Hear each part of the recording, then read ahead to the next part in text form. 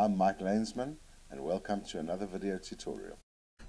This InDesign video tutorial demonstrates the use of a lovely feature which is called the paste into command. In this example, we'll be using it to add some creativity and a different effect to some text. The text in this instance will be the heading. We start off with a mock-up document for a flower show. So let's start generating the heading. We head on over to the toolbar and we select the type tool. One thing to watch out for is you do not want to see the I-beam with the round dots around it, because when you click to add text, you will add the text into your main document. What you want to be doing is you want to be clicking anywhere outside of your original text frame so that you have the I-beam with the square around it with the dots. We click and drag out our text frame. The size is irrelevant at this point, and we will type in the words flower show, the heading, to our document.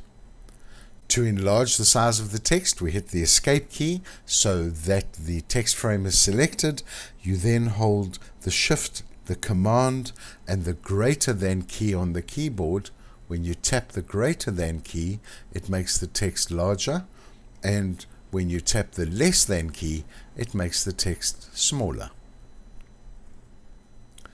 These two keys can be found to the right of the letter M. Let's now select an appropriate typeface. We do this from the character panel, which can be found under the window menu, type and tables, character. The typeface that I'm going to use in this example is Alternative Gothic. We can now move the text frame a little bit over, and we can use Shift Command or Shift and Control if you're on a Windows computer, and tap on the greater than key, which will enlarge the size of your text. Now, in order to facilitate centering and placement, this text frame, as you can see, is way too large for the size of the text that we've just created. So we right-click on one of the letters and we select Fitting, Fit Frame to Content. That has now fitted the text frame to the content, which is the text. We now place it as we require, and there we have it. Now the next step is going to be using the paste into command. We're going to be pasting an image into this text. However, text cannot be pasted into editable text, which this is right now. An image can be pasted into a vector shape. To create a vector shape from text, we use the Create Outlines command.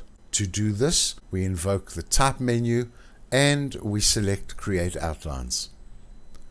This text has now ceased to be editable text and has now been converted to a vector shape. The next step is to place the image.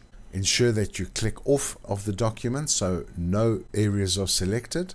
So we can do this from the File menu and select Place, or if it is available in a folder in the Finder or in Bridge, we can simply click and drag it into our document. Click once and click anywhere outside so it's not directly on top of your document to place the image. We're now going to use the Cut command, which is under the Edit menu, and we select Cut.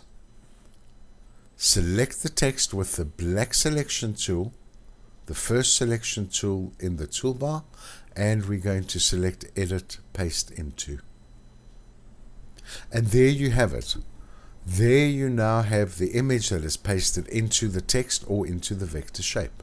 We still have control over how this image will be displayed within the text. By moving over the image, we see the content grabber, the little donut.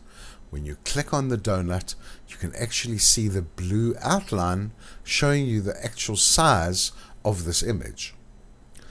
To reduce the size of the image, you hold the Shift and the Command key, or the Shift and the Control key if you're on a Windows computer, and you can simply scale it down, and we can move to the top, Shift and Command, and bring it in to the edges.